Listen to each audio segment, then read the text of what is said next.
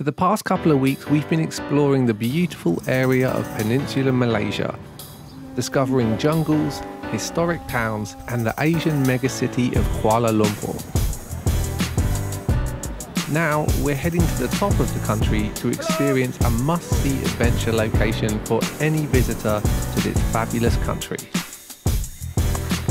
We were looking forward to a slice of paradise, but that wasn't exactly what we found.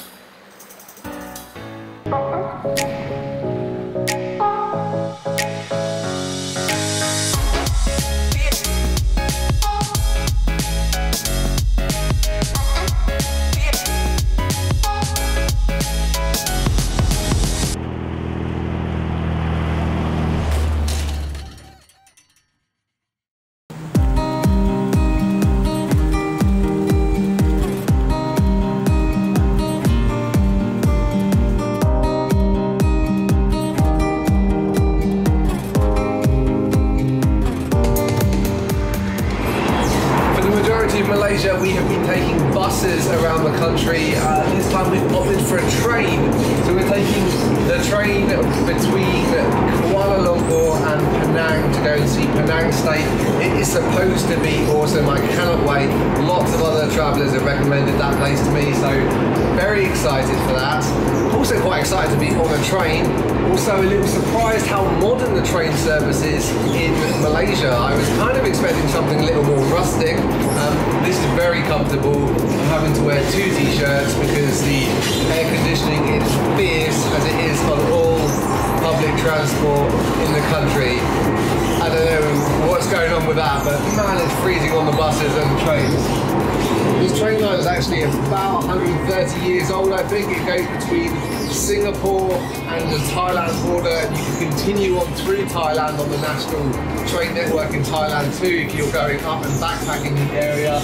We are not going that far, but we are going up the entire west coast of the Malaysian peninsula. The ticket for this train was about 160 Malaysian ringgit, which is basically just under $20 per person. It's definitely more expensive than the bus, but it's more comfortable, and honestly, who doesn't like a train journey? You can just sit back and watch Malaysia go by. One of the best things about travelling in Malaysia is that it's quite a small country. So after 4 hours, we were right at the top and ready to take a boat.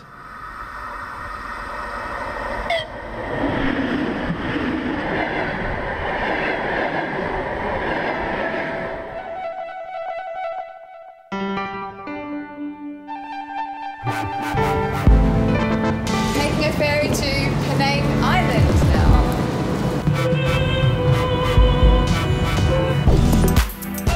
The state of Penang is right at the top of the Malaysian peninsula, not far from the Thai border. Penang Island has been classed as a UNESCO World Heritage Site. It's where most visitors head to, and we heard that there is a lot of adventure to be had here. There are 2 ways you can get to Penang Island from the mainland. You can either drive across on that big bridge, or you can get a ferry. Who wouldn't take the ferry? It's fun. This ferry was probably the cheapest mode of transport that we've taken on our whole trip. Our next accommodation, however, was not. So this is our place that we're staying in Penang. It's a little bit different from the other rundown places that we've stayed at so far. It's a lot more space in here. It's a little bit run down, but we have a balcony and a beautiful view. Is this room better? Room's much better. Look at the view. Got a pool and the beach nearby. Gorgeous. And just the space is perfect for us because we've been doing a lot of work and planning for the visas and the route for our next big trip. So it's been perfect. Air conditioning, which was needed here because it's really, really, really hot. And this place is only $10 each a night. So it's more expensive than the ones we have been staying at, which have been around $4. But $10 a night for this is pretty good, I think.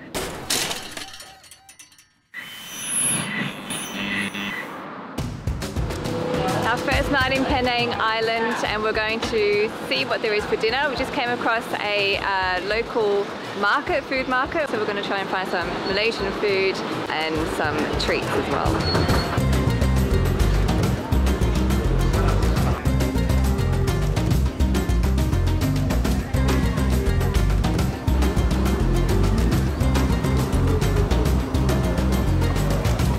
Good options, I don't even know what to have.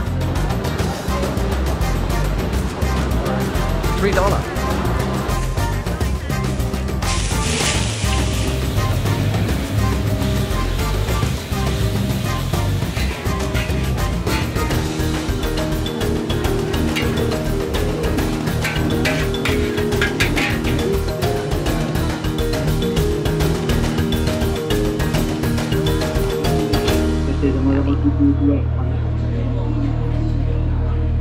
So I ended up choosing the mee goreng, which is only 5 ringgit, which is about $1.20. Bargain. It looks delicious.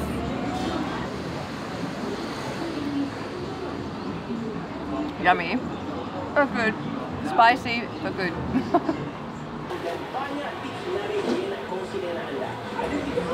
I went for a laksa, my favourite food in Malaysia. Absolutely stunning soup. This one costs about $1.05, which is alright in my books. Let's see how it tastes. Oh, hang on. Gotta do the awkward part. The picking up noodles with and with a little bit of this, a little bit of this. Okay.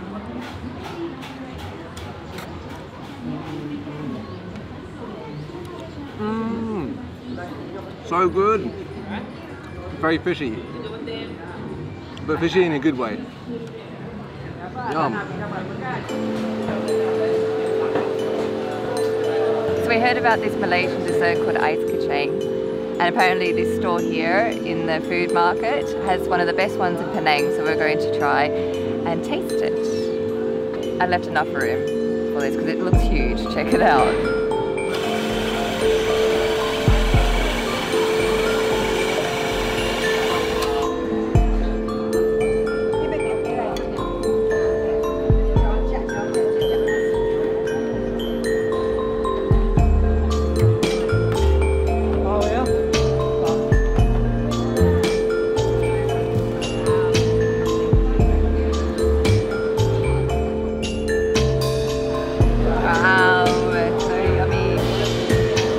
Eat all that? How is it? This is the most interesting dessert I've ever tried.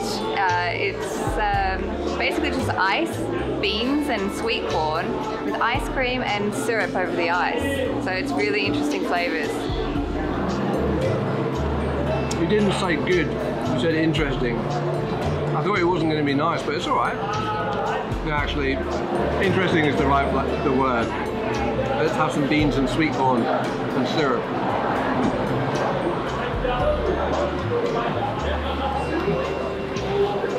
Every bite is a party in your mouth.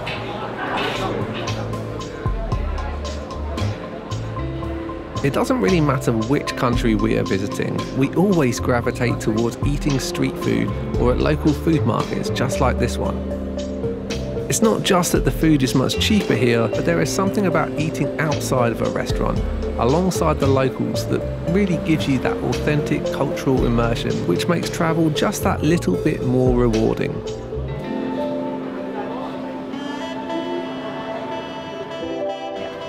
With food this good, we were only really eating twice a day, and in the afternoons, snacking on tropical fruit.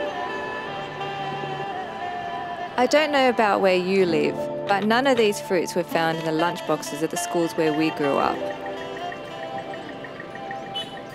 They are all delicious and a great way to ensure that we still get our much needed essential vitamins whilst we're out and about. This one is rose apple, and that one, langsat. Oh, and don't forget those fuzzy balls called rambutans. Probably our favourite one though was the one affectionately called the queen of fruits, mangosteen. My all-time favourite tropical fruit was a little hard to come by. It's massive and called jackfruit. That's jackfruit. Notice that we left the king of fruits, durian, off this list, mainly because it tastes like shit.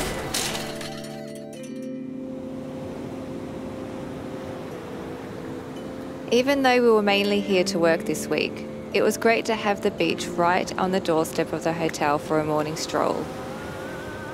At the end of the beach was a floating mosque, and we awoke every morning to the call to prayer and views of fishermen prepping for the day's work.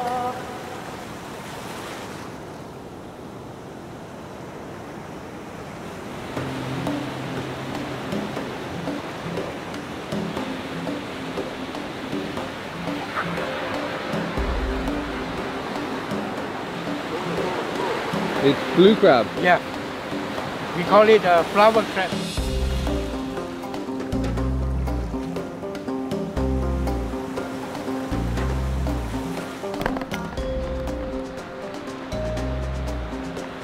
This mud here on the beach is so thick. Like, you wonder how any of these boats actually make it off the beach into the ocean for them to fish. I mean, they don't have tractors here. They're not pulling these boats down to the sea line with like mechanical means. This is all done by hand. Literally pushing yourself and an entire boat through the mud with a stick. I hope these guys catch some fish because they seriously deserve to.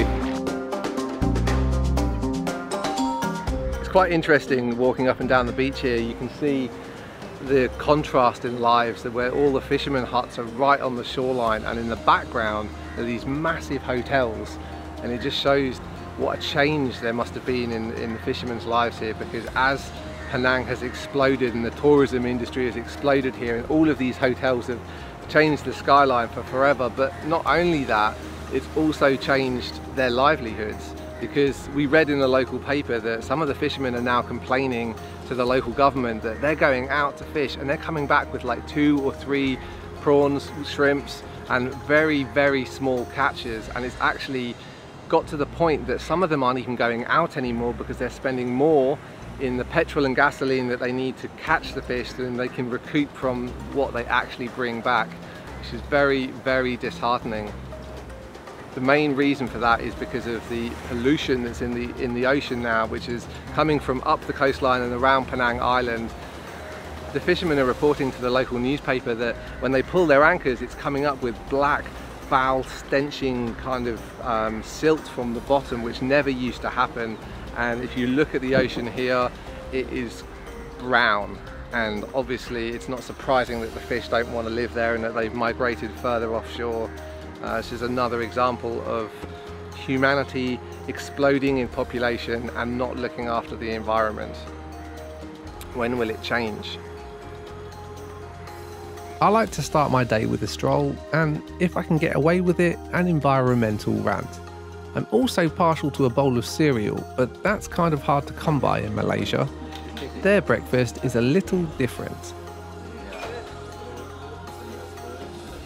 Nasi Padang is a variety pot of spicy and intensely flavoured assortments. It's not porridge by any stretch of the imagination, but it is delicious. However, Leah did struggle to adjust to mixed spicy fish curries for breakfast, but you can't really blame her. At least they have great kopi tarik in Malaysia.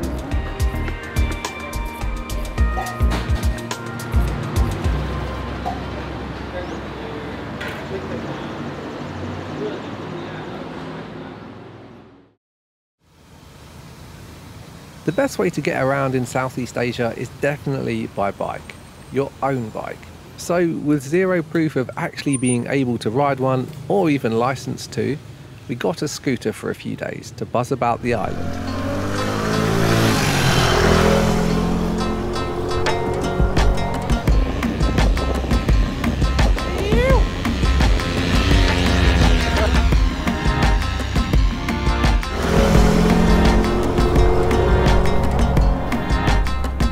Check out this kid. He can't get his arms around his mum and he can't get his feet on the pedals, yet he's still rocking it on the back of the bike.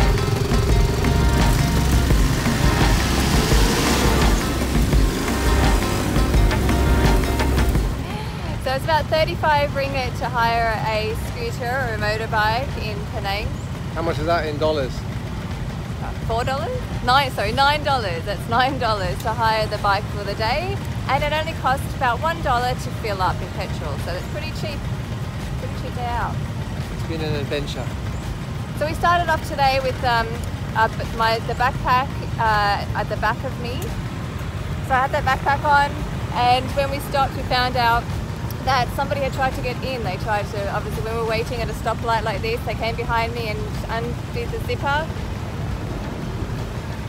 So we learnt our lesson very quickly, and now we have the bag in front of us on the floor. It's actually not hooked on. I'm glad you said that because it wasn't hooked on. Shit. It's down there. So that's a lesson. Don't have your backpack on your back. Like this fool. That's no. Like this, yes. Almost lost my passport in that little exchange. And my girlfriend. Oh, you look cute in a helmet, babes. Ow.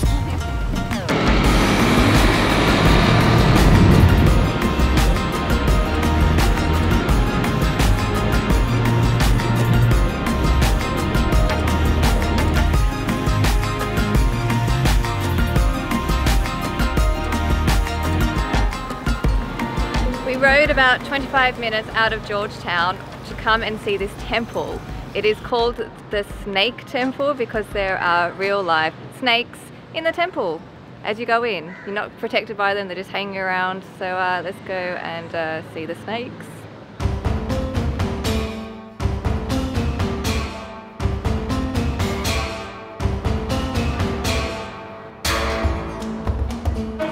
They look very alive, do they?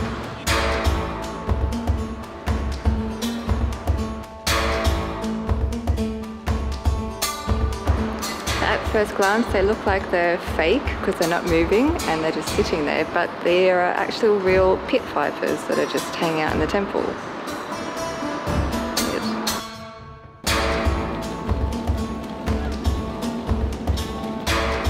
In the back of the temple here there's like an outside enclosure where there are some snakes in the trees, and it's kind of closed off, and we've just spotted a mouse, a little tiny mouse in there, so I think they just fill this little area with mice for the snakes to feed on.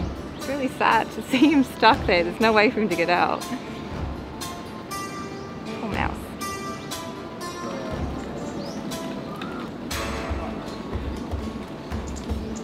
He's literally an arm's reach away, and he's a big one. Like, you just never get that in the Western world. It's totally dangerous. I wonder how many accidents they have here at this temple.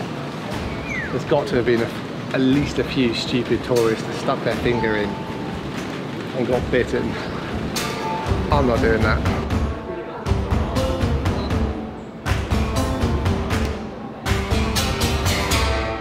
This place is really cool, apart from all the snakes.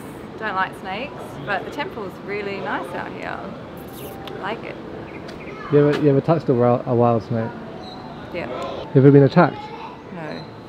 I like holding snakes that are like pets, but wild vipers that are venomous, no. Snake temple, check.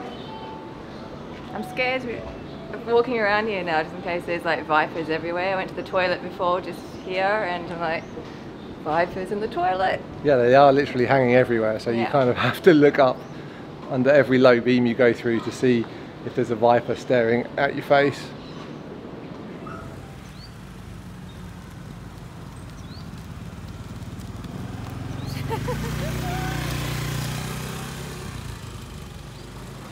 Leah's having her first go on a motorbike right here.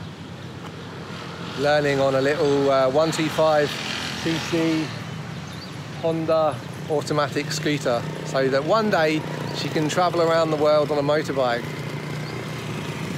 She's doing great so far, she's a natural. I think I'm almost ready to get on the back with her. Can I hitch a ride? Sure. Can I get on the back? It's a lot harder with someone on the back. It's a lot heavier. Oh, yeah. So, oh my God. Slowly, slowly.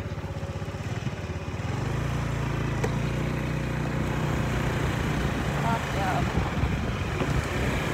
One big loop first of all.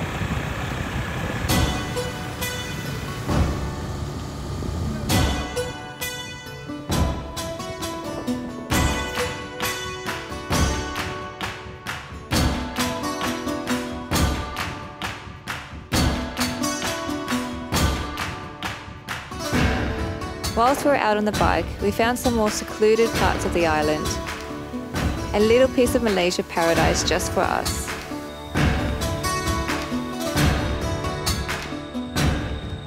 We've been in Malaysia for about 2 weeks now, and we've experienced a lot of Malaysia's city culture. We've even experienced a bit of the rainforest scene and eaten a lot of Malaysian food and different types of food. So now we are in Penang Island and we are going to see the beaches, because there's a lot of things to do here in Penang Island, and one of those things is the beach.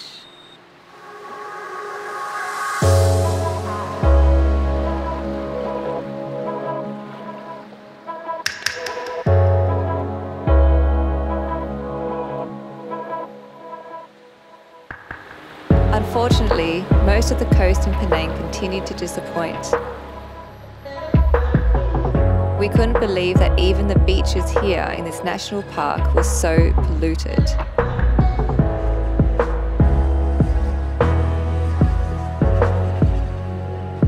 We decided to hike around to the least populated part of the island to see if the beach there was any better.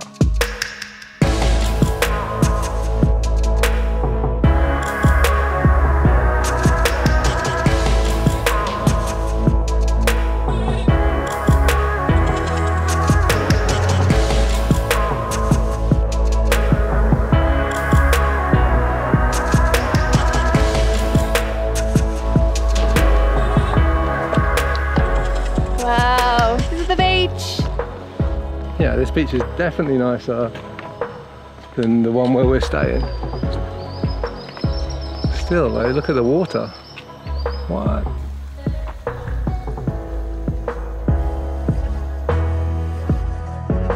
This is actually quite a nice beach. Look at this. Beautiful. This beach isn't as clear as what we thought it was going to be. The water's pretty dirty, isn't it? Yeah, it's pretty murky. And there's a venomous jellyfish in here, so we can't swim, unfortunately. But I'm not sure that you'd want to swim in this water. It does not look clean.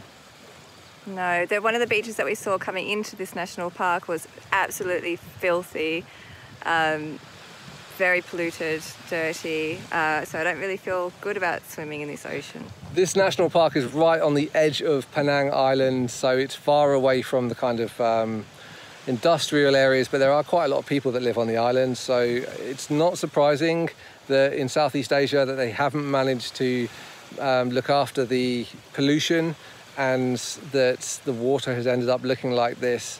But it's a real shame, to be honest with you, because I know what this should look like, and it should be tropical, gorgeous, beautiful water that you can snorkel in. Even with some questionable environmental issues, Malaysia was still a fantastic place to explore, and it definitely revived our appetite for adventure. It's given us the space to discuss the finer details of how we're going to make our overlanding project possible, and importantly, the space to nourish our relationship after months apart. We now feel restored and ready to return to Jersey and tackle the final stages of the construction of our new home. There is, however, one more thing that happened in that jungle, but you guessed it, that is a story for next time.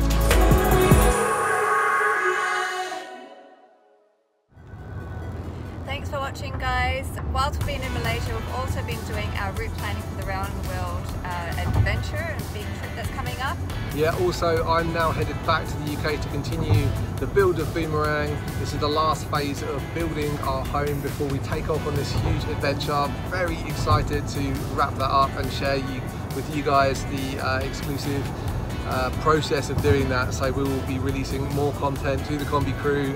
Like, look out for a live video coming up very soon from the build, in the middle of the build, and also more 360 tours with you guys. If you want to get access to all this stuff, we give it out to our Kombi crew members who are supporting the production, because without them we wouldn't be able to make this travel series. So we are eternally grateful, and we spend a lot of time making this awesome content for you guys. So thank you for supporting us, and we will see you in the next one.